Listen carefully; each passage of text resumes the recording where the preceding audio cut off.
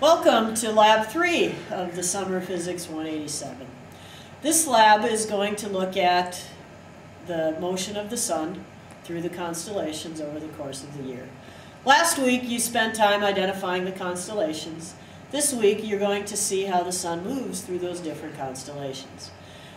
You may notice, as we mentioned in the first lab of the semester, that the sun rises in different constellations over the course of the year.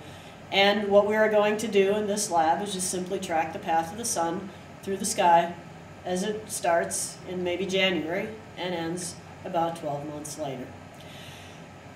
As astronomers looked at the sky and watched the motion of the sun, they actually noticed that the sun stayed in a very narrow band in the sky, which we call the Zodiac.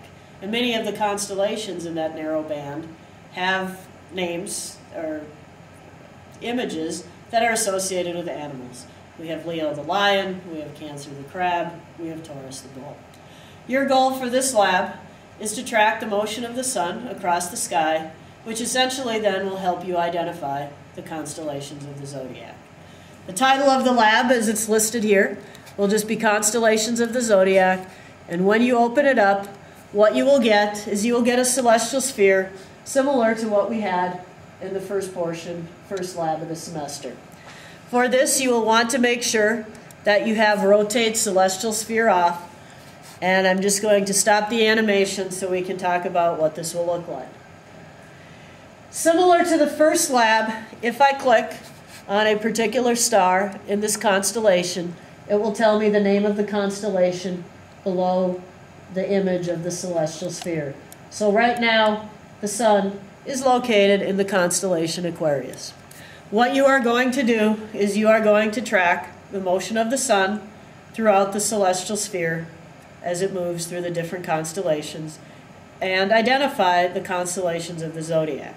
Now, the one thing I need to caution you of, if you've looked at the constellations of the zodiac, you know the 12 that are identified as such.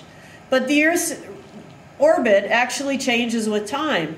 And so the sun in our current universe will pass through different constellations, and the sun in this virtual universe will also pass through different constellations. So make sure you very carefully track the sun as it moves across the sky, and I think you'll notice you may actually find a 13th constellation for this zodiac. What you also need to do is make sure you record a time when the sun is in each of these different constellations. So for example, right now the sun is in the constellation Aquarius, and I would write down this particular time, identifying that the sun started in Aquarius at a time of 64 hours, 36 minutes, and 51 seconds. I'll then start the animation. I will make sure the animation is going very fast, and notice that the sun will begin to move through the different stars. And as the sun moves through the stars, I can click on those stars, and I see the sun is still in the constellation Aquarius. It will continue to move, and I'm actually going to stand here and watch it move with you for a little bit of time.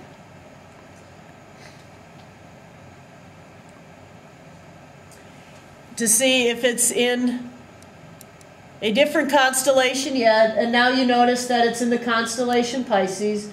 So I'm just going to take a quick stop, write down a time, and so at time 227 hours and a few minutes and seconds, the sun is now located in the constellation Pisces. Now you may be wondering, the sun is approaching the edge of my celestial sphere. What happens when it suddenly disappears from view? When the sun disappears from view behind the celestial sphere, all you do is you simply check the rotate celestial sphere box, allow the celestial sphere to rotate, the sun will have disappeared, and once the celestial sphere comes back into view, you simply uncheck the box again, and now you can follow the sun moving across the sky. I'm going to check.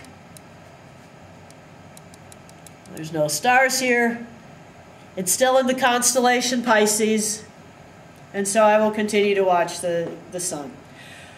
This is again a lab where you have some free time to maybe work on your introduction and some of your other comments as you work through the lab. Just make sure you don't get distracted and miss the sun passing through a particular constellation on the celestial sphere. And please remember to write down a time for each of those constellations to verify that you've been tracking the sun as it moves through the celestial sphere. And again, please don't be hesitant to write down a 13th constellation that you may not necessarily or normally think of as being part of the zodiac, but which now the sun actually does pass through. If you have any questions, feel free to email me.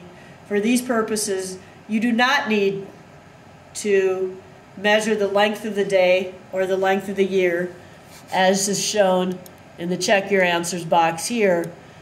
To identify the order of the constellations, you just simply need to click and drag, and you can move these constellations around until you have them in the order that matches the order in which you've observed them.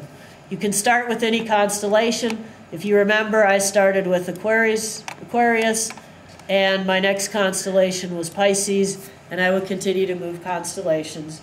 Once you have the correct order, you will check your answer.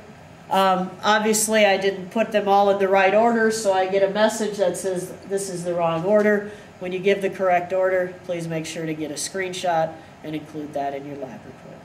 If you have any questions, feel free to email me.